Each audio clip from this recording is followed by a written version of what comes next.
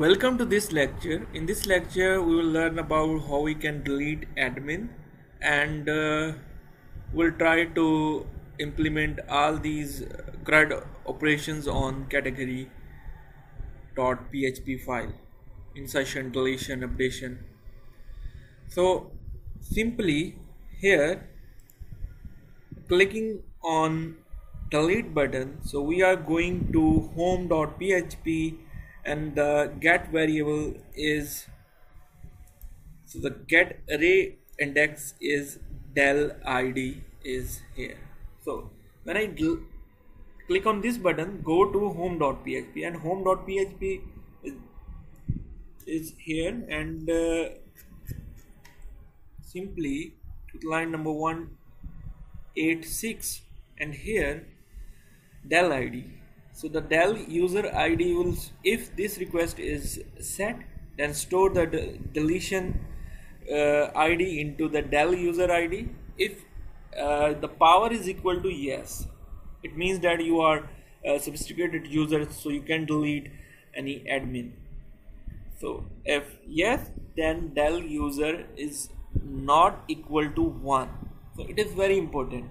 So you cannot delete the user 1 because it is the main admin.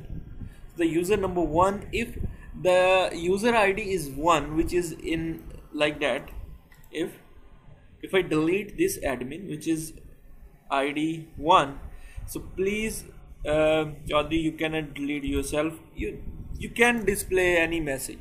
So you cannot delete the admin where the id of the admin is 1. So you can delete any other admin. So here, are you sure want to delete this admin? So if you want to delete this admin, what will happen? I'm talking about whenever you click here and the admin id is 4, so the confirmation message is here. If you want to delete this admin, then click on yes button, otherwise oops, no thanks.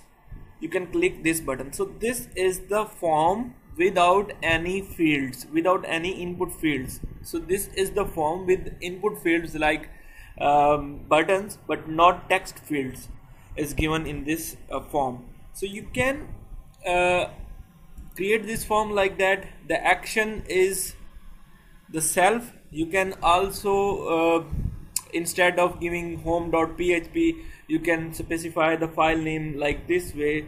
The current file server will provide the name of the current file, and .id and the user id is and method post, and input type submit like this way. And here is the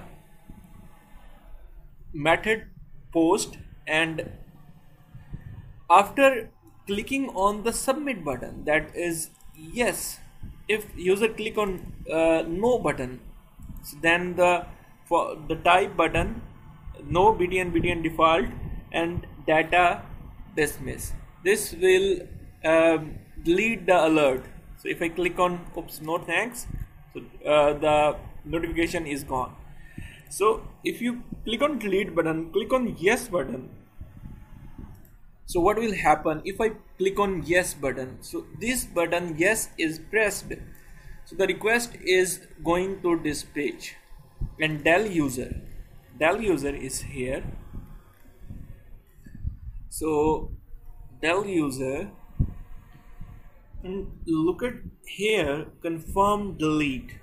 So go to the post method, confirm delete, which is here, is set confirm delete from post method, and then get the id, and the id is here with the url. You can also get the id, and after getting id, so simply select all from admin, so where id is equal to id, and after that store query to and store and put the result into this table. So you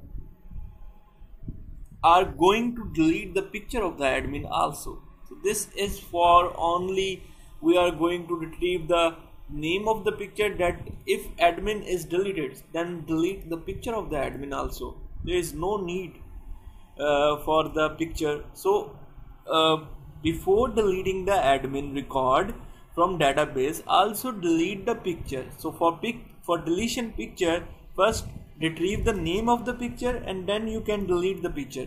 So first retrieve the picture and then you can delete the picture by using this method, an unlink method, and you can delete the picture. And after deleting the picture, you can simply display here delete from admin, where id is equal to id. So id is here from get request and the get request is from here. So delete id. So this get request, so we are getting id here and store it into id variable. And first of all we are going to retrieve that for the purpose of deleting the picture, and after that we are going to delete this admin. And if deletion is successfully performed without any error, then go to the location home.php and success. Success means the admin is deleted successfully. So if I go to and click on yes button, it will return success 1, record deleted successfully.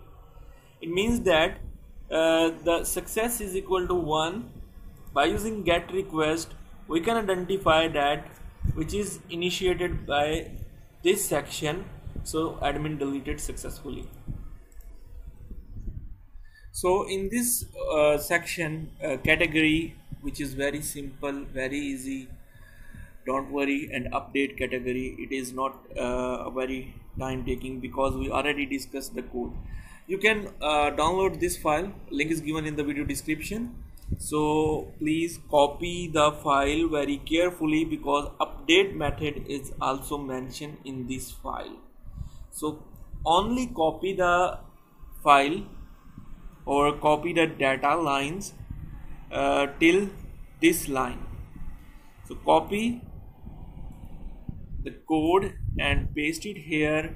All the methods and checks and deletion all are same. You just click on categories, and after categories here is the retrieval, the same, all is same. And you can add any category like machine learning.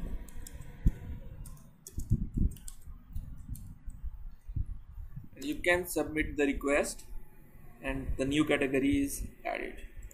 And same is for updation, and from here till the end of the file you can select and simply paste it here,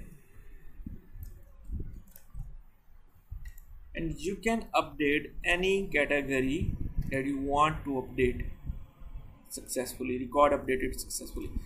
So all you know about this. So the only thing is that you know that these are the tabs, these are the links of these tabs, and the categories is active. So why this is active? Because here is the category and we are using a class that is class is equal to Grant. It means that the style file from CSS, we are going to make this little bit white and the green color of the text. So in this way you can add category section. Almost the code is same, but just you are inserting data into the ID and category section instead of different columns that we are used in admin. But here is the update query and insertion method, and all the methodology is same. Thank you for watching this video. Please subscribe my channel. See you in next lecture.